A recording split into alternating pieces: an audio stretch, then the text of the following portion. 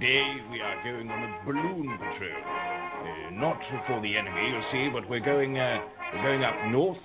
We're going up north, and we are going to protect the friendly balloons. The Frenchmen and some other chaps we're fighting with have sent up balloons, and they're completely unprotected. And we need to go over there and see what's going on. It's perfectly reasonable. You see, we are down here in Bayeux. Yes. Bayeux alone. Yes. And we're going up past Popperidge and attacking them at first. Yes, well, there are multiple airfields up there, but none of them have Sir Reginald Wolverhampton and Mr. Potlock. And if I was High Commander, I wanted to be damn sure that our balloons stayed damn well protected, I would send up none other. I'm sure those airfields up there are full of Frenchmen. So, without further ado, let's get these kites into the air. Go there. Start the engines.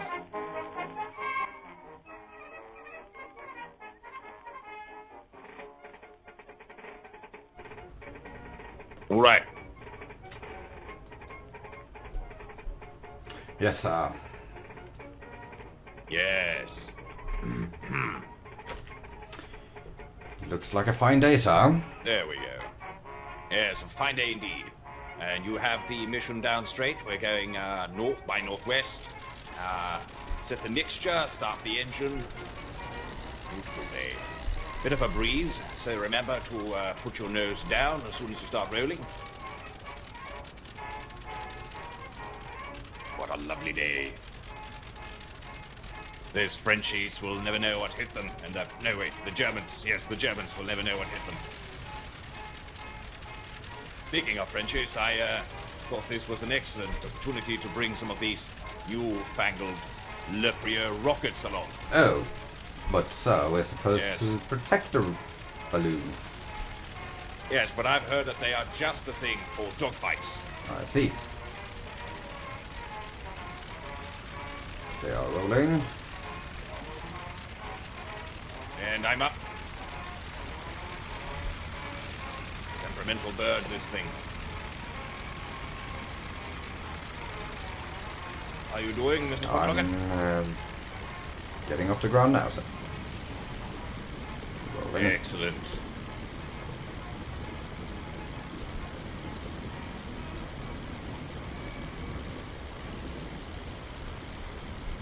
And we're up. Good, good. A full flight of beautiful Newports.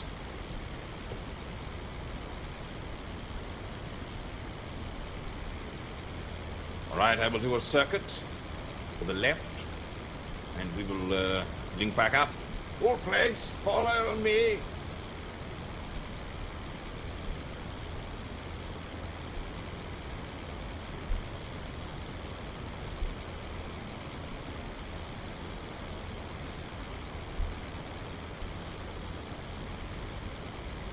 Good thing I had this compass installed.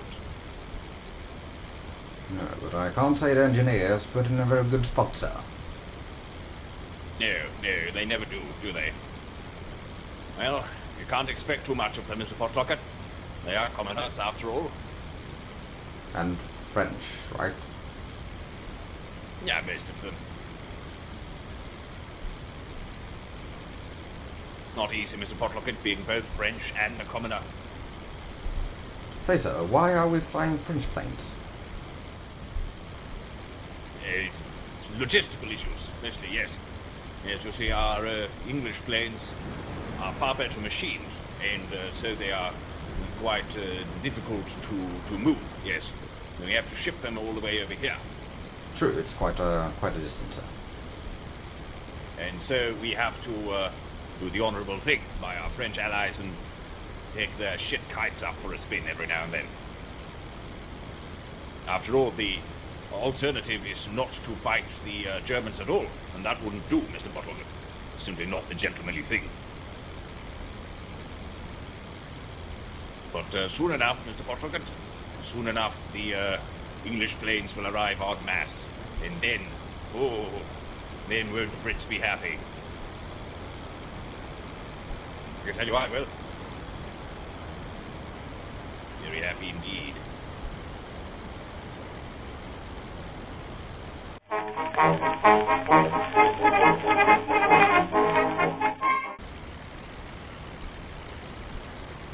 Do you see anything in the front? Yeah, well, I see the horizon and bits of France. But no, nothing much. And to be honest, we still have quite a ways to go. Yes. I wish the wind was blowing the other direction, to be honest. And that they didn't send us all the way over there all the time. Yeah. What does it the Frenchies say? C'est la vie. Yes. C'est la vie of a British gentleman to go where his king wants him to. Go where his country needs him. I agree. Don't get me wrong, Mr. Bottlegut. I am the first to admit that sailing against the wind in French airplanes in January all the way up to the coast is far from pleasurable. But one must, Mr. Bottlegut, make an effort for the Commonwealth. Wouldn't you say? Indeed, sir. For king and country. Yes, for king and country.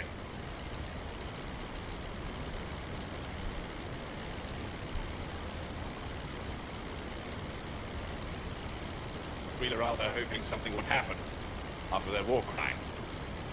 We'll have to do it again later.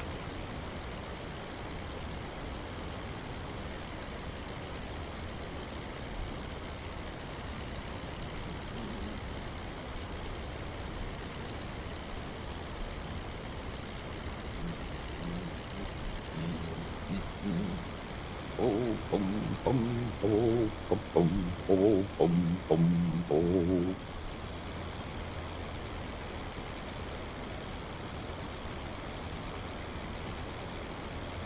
I say, what altitude are we at?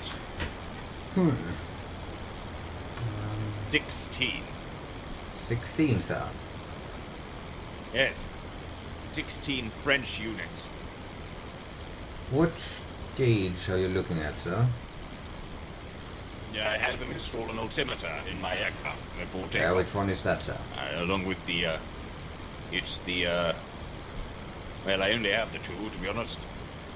Well, I have the compass, and above that, I have the, RPM gauge? Yes. The thing. Yes, whatever they call it. Comte de Tour, Jaeger Paris. Yes. It's showing a lot of Jaeger Paris at the moment. And then, to the upper left of that, I have this brownish gauge with Many. completely illegible numbers. Yes. Yes, that's the one. Right now it's showing 16 Frenchmen.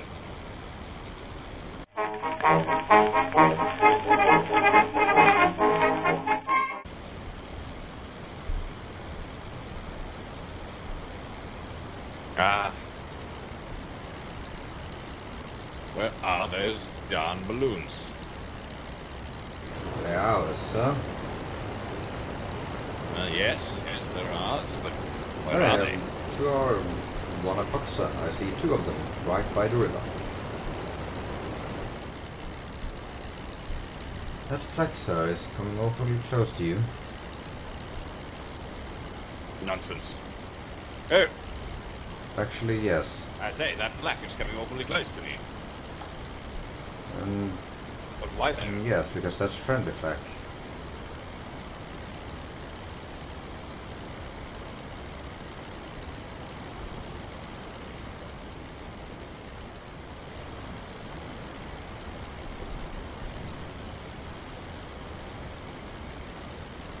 You were saying 1 o'clock? Yes, they are hovering there. Over that little forest. Over the river, on our side of the line. Yes, straight over the river, sir. Right in front of us. Slightly below. And I do believe our flak batteries are trying to kill us again. Oh, that's not on the 2 o'clock, that's 11 o'clock, 12 o'clock. True, sorry, sir. British yes, time. I see them now.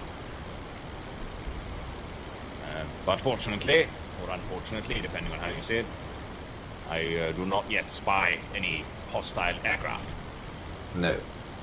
So let's continue up the coast.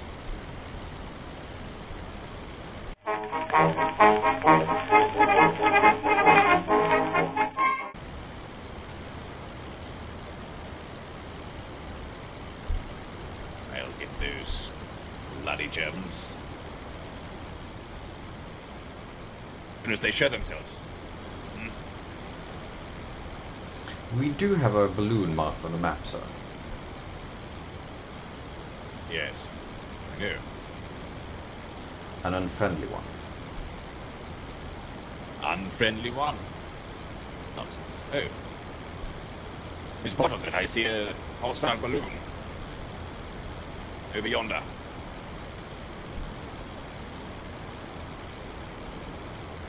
And after all, we did come equipped with anti-German rocketry. You're not heading for our balloon now, sir. Yes, but we still have the mission to consider. First, we go check on the balloon. All is well. Now we go check on theirs. Excellent idea.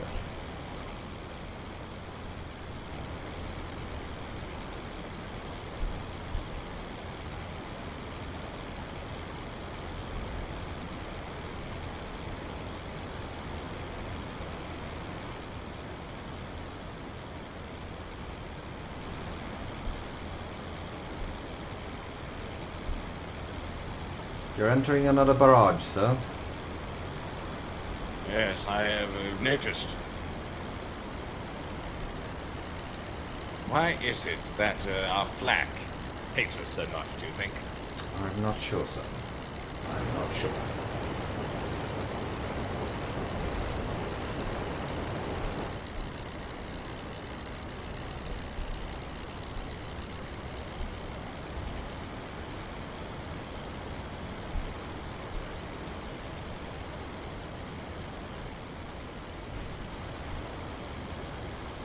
Could it be that the Germans actually have infiltrated our lines, sir? Nonsense. I don't see anything burning.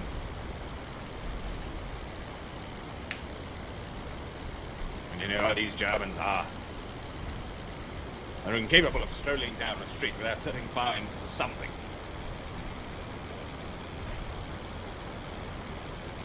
But just like in the Napoleonic Wars, our rocketry will be their downfall.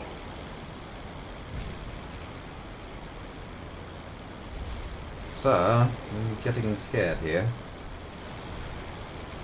Yes, what? They're What? peltering me with flak, sir. Deal yourself, Mr. Potlocker. We are at 15 Frenchmen. They can't hurt us at this altitude.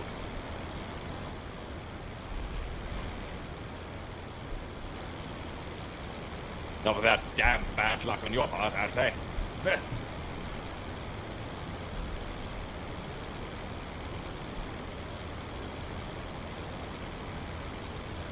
Don't fear the Flackler boy. It is just as scared of you as you are of it.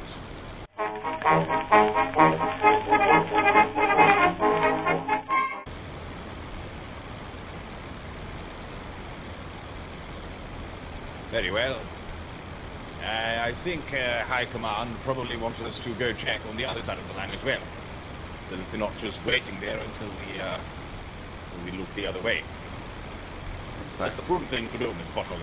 It does sound like that. Yes, sir? Plus, I'm not putting this damn kite down until I've had a chance to fire off these rockets.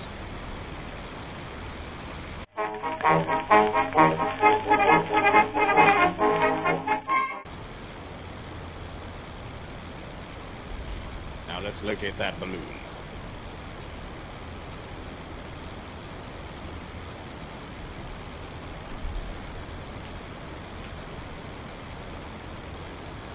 Straight ahead, sir. Straight ahead. Listen, you ready? Yes. Maybe a bit to your right. Gun.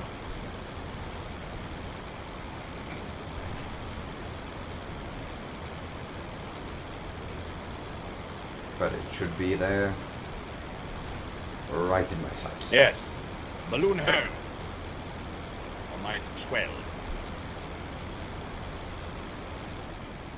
I will keep the throttle back a little bit. I'm going to shallow dive. Anticipating, of course, that they will start to wheel her in. Fearing what might otherwise occur. But Miss Rocket, it shall occur nevertheless.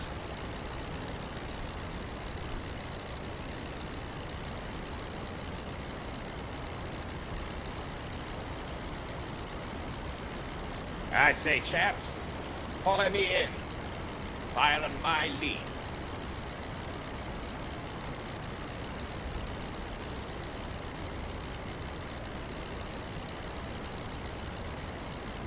Now I shall break off to the left once my rockets have been fired. So, Yes? don't you think that balloon looks quite like ours? Yes, that is possible. But you will notice that they are reeling her in. And also, I don't think the men holding this part of the line will have advanced quite so far. No, this balloon is running scared, Mr. Potlocket. I think it's sticky. Running scared, Mr. Potlocket.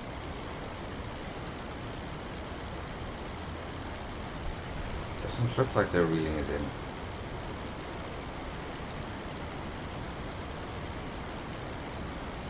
Then they are fools. That is indeed true, sir.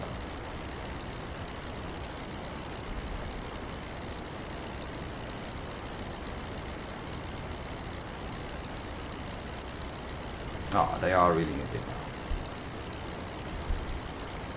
I should hope so. For their sake. Or are they?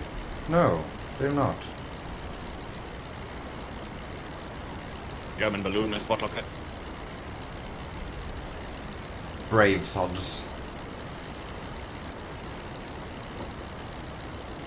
Completely destroyed, sir. Yes. What say you to that, Mr. German? Well, I say tally-ho, sir. Tally, tally, ho. For King George and Britain. Forever.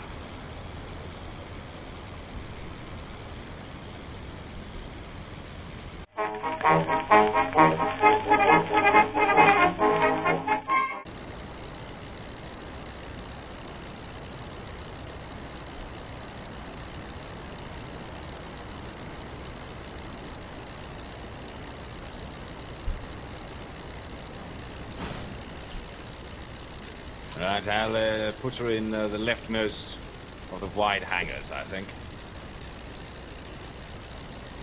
The bloody Frenchman has put a bunch of junk all over the hangar entrance. What a blatant disregard of procedure. What even is that? A gramophone? A gramophone, I tell you. This is not a bawdy music hall. Is it, Mr. Bottle? No, it's not, sir. It's a war. And what in the bloody blazes is a gramophone doing in front of my hangar? Is that you coming in landing? Excellent. Let me clear the landing field.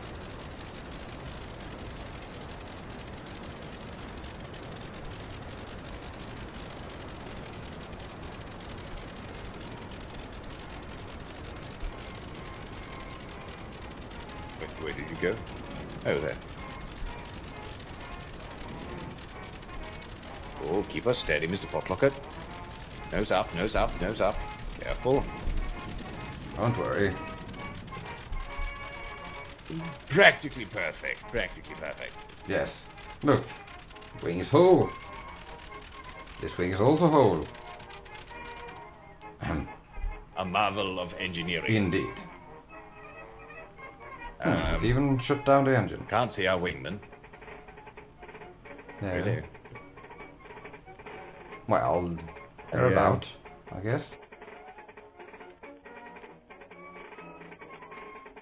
Can't even hear them. Lovely bird you have. Thank you. Thank you. For a French plane, she's quite a beaut, they say. Alright. Very well.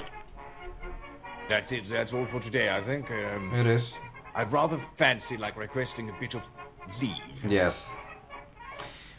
It seems... Would you say we go abroad? Go abroad to England, perhaps? A few weeks. Until this winter air is, well, gone off. Yeah, and the Hun has gotten a bit more steel in his stomach and gotten back here. So we can defeat him. Yes. Yes, I would rather look forward to coming back to the front, possibly in new births, or who knows, but certainly to a more aggressive Wilhelm, and, yes, overall more interesting missions. Indeed, sir. No, I think, indeed, we shall go to, Parliament in England, and I shall speak to my friends, and we'll see if we can't do something to stir things up with the Hun. Sounds like an excellent idea, sir. Yes, so get over there and start packing my bags, and I'll be there shortly. Roger, sir. Well, I'll see you. Good afternoon. See you on the plane to England, sir. Or boat.